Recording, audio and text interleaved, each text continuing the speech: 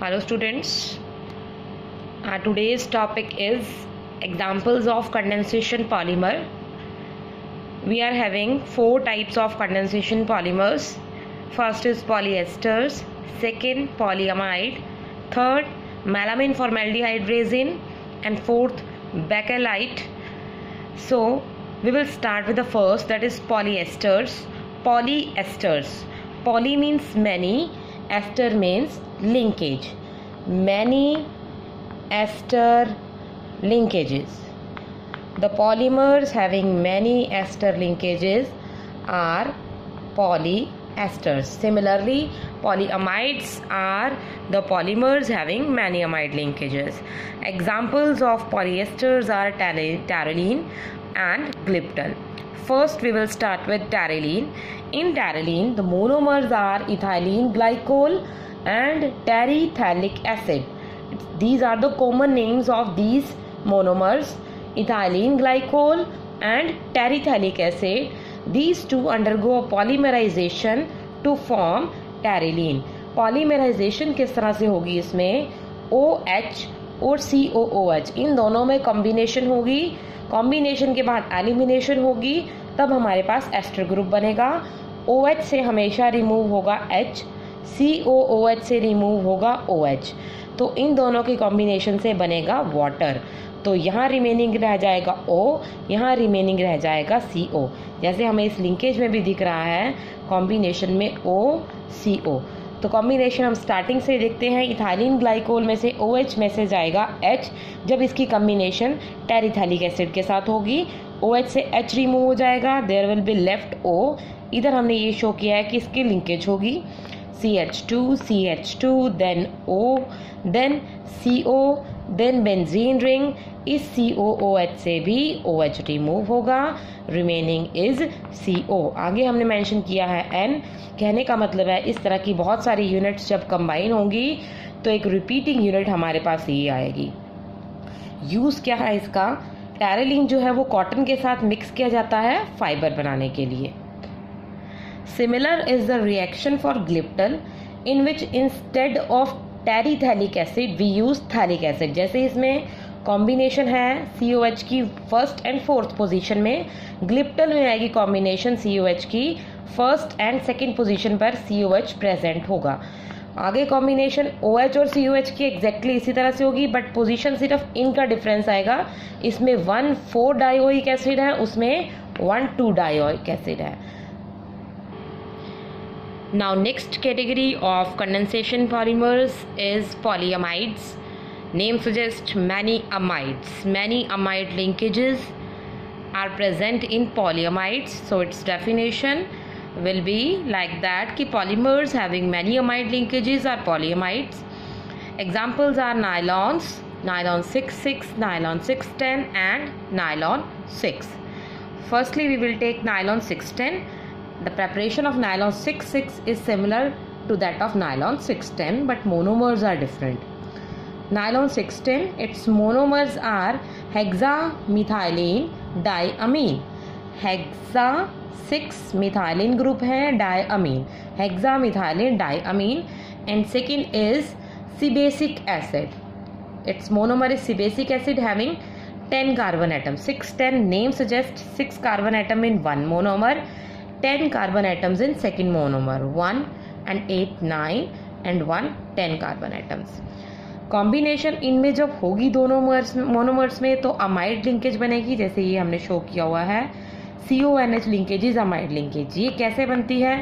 NH2 group से हमेशा H remove होगा, COOH से हमेशा OH रिमूव होगा.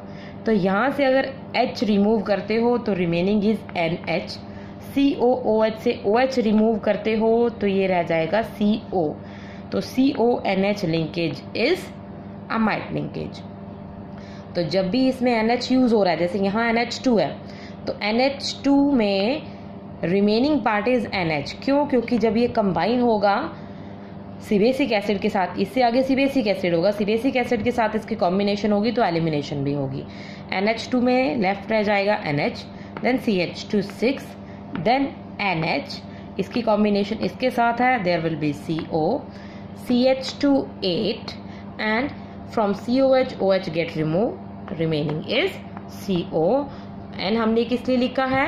Because it can contain repeating unit of this moiety. In nylon 6,6, we are having 6 carbon atom in this units also. 6 carbon atom means there will be 4 instead of 8. There will be 4, 5 and 6. And name of that monomer in nylon 6,6 is adipic acid. In 6,10 hexamethylene diamine and sebacic acid, and in nylon 6,6 it will be hexamethylene diamine and adipic acid. Combination इसी तरह से होगी, बस इसमें 8 की जगह वहाँ हम 4 मेंशन करेंगे. Now third polyamide is in nylon 6. The monomer is caprolactam. I have shown here caprolactam is the monomer, but starting is cyclohexane. हमने cyclohexane से स्टार्ट क्यों किया है? बिकॉज हम इससे पहले ये बताएंगे कि कैप्रोलैक्टम बनता कैसे है. कैसे बनता है? आप चाहें तो अगर सिंथेसिस आती है कि how will you synthesise nylon 6, तो आप यहाँ से भी स्टार्ट कर सकते हैं. But from initial cyclohexane on oxidation. Oxidation is the process of addition of oxygen. तो किसी भी पोजीशन पे हम ऑक्सीजन ऐड कर दें, बात वही है. It's name is cyclohexanone. Cyclohexanone react with hydroxylamine that is NH2OH. तो इसमें वाटर रिमूव होगा. वाटर कैसे रिमूव होगा? H2 यहाँ से और O आप यहाँ से रिमूव करेंगे. तो रिमेनिंग पार्ट इज NOH. ये NOH जो है वो साइक्लोहेक्सेन के साथ कंबाइन हो गया. H2 और O यहाँ से रिमूव हो गया. तो हमने दिखाया है ये साइक्लोहेक्सेन के साथ ऊपर मेंशन है NOH. This is cyclohexanone ऑक्साइन. जो ये ग्रुप होता है C डबल बॉन्ड NOH, इस फंक्शनल ग्रुप को हम कहते हैं ऑक्साइन. Next is in presence of concentrated H2SO4, this cyclohexanone oxime undergo backbone rearrangement. Backbone rearrangement होता क्या है? इसमें जो बेंजीन रिंग के बाहर का पार्ट है वो रिंग का पार्ट बन जाता है. तो कंसनट्रेटेड H2SO4 की प्रेजेंस में ये रीअरेंजमेंट होती है. जैसे कि आप यहाँ देख रहे हो, साइक्लोहेक्सेनॉन के बाहर है NOH, ये इस रिंग का पार्ट बन गया है. रिंग के अंदर आ गया है NH और CO इस रिंग के कार्बन के साथ कनेक्ट है. तो पहले ये रिंग थी 6 मेंबर्ड, 1 2 3 4 5 6. अब इस रिंग में कितने मेंबर हैं? 1 नाइट्रोजन, 2 3 4 5 6 एंड 7. तो इसका मतलब रिंग के जो मेंबर्स हैं वो इंक्रीज हो चुके हैं. NH एक साइड गया है NOH में से और ऑक्सीजन नेक्स्ट कार्बन एटम के पास गया है. नेक्स्ट है हाइड्रोलिसिस. जब हम इसको क्लीव करेंगे तो ये क्लीव मैंने मेंशन किया हुआ है, यहाँ से क्लीव होगा. क्लीव इस तरह से होगा कि वाटर का हाइड्रोजन इस साइड जाएगा और वाटर का OH जो है वो इधर वाली साइड जाएगा.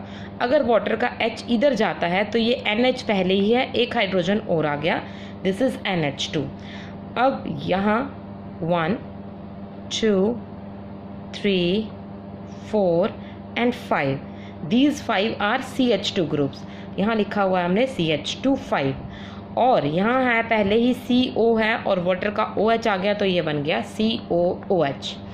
NH2 CH2 और COOH. इधर से एक क्लीव हो चुका है तो मतलब ये दोनों अलग अलग एंड्स बन जाएंगे, जैसे हमने यहाँ मेंशन किया है. ये 2 एंड्स हैं हमारे.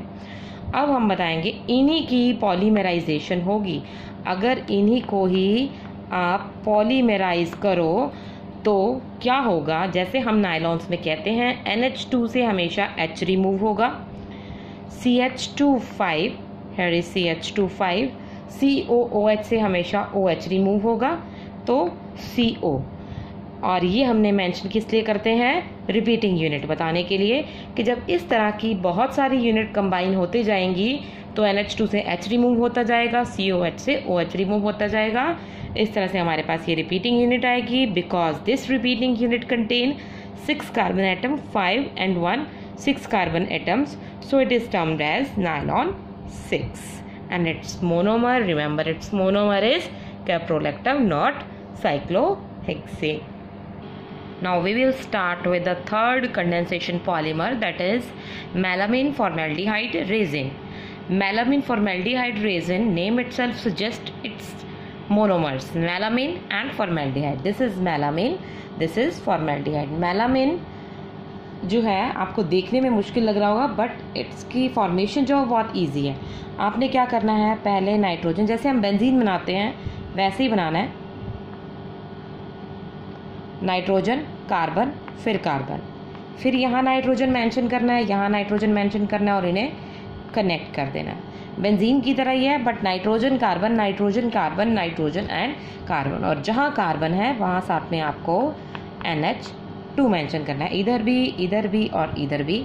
जैसे आप बेंजीन में डबल बॉन्ड मेंशन करते हो, one double bond, one position छोड़कर नेक्स्ट डबल बॉन्ड, फिर पोजीशन छोड़कर नेक्स्ट डबल बॉन्ड, बिल्कुल बेंजीन की तरह ही है, but nitrogen carbon, nitrogen carbon, nitrogen, और जहाँ जहाँ कार्बन है वहाँ NH2 की कनेक्शन इस तरह से आपने दिखानी है. This is melamine. Melamine plus formaldehyde. Formaldehyde is it's also monomer of the melamine. Formaldehyde resin combination किस तरीके से है, कॉम्बिनेशन है हमारे पास NH2 और HCHO की कॉम्बिनेशन. NH2 और HCHO की कॉम्बिनेशन आपने किस तरह से शो करनी है, NH2 है हमारे पास, हमने 2 मेंशन नहीं किया. HCHO को हम एज्यूम कर लेते हैं CH2O. HCHO, 1 carbon 2 hydrogen and 1 oxygen, 1 carbon 2 hydrogen 1 oxygen. NHCH2O. अब ये एज्यूम कीजिए कि इसका जो H है वो हमने लास्ट में मेंशन कर दिया, तो कॉम्बिनेशन इसी तरीके से होगी. इस NH2 और इस HCHO की कॉम्बिनेशन होगी NHCH2OH, जैसे हमने इसमें मेंशन किया है. कॉम्बिनेशन हमने दिखाया कि मेलामिन और फॉर्मेल्डिहाइड की, तो 1 NH2 combination with HCHO, that is NHCH2OH. उसके बाद हमने सिंपल दिखाना है कि जब इसमें पॉलीमराइज होगा, इस तरह की बहुत सारी यूनिट जब कंबाइन होते जाएंगी तो OH यहाँ से और दूसरी यूनिट जो भी कंबाइन होगी इस तरह की, उसमें से H जाएगा. OH और H कंबाइन करके क्या बना लेंगे, वाटर.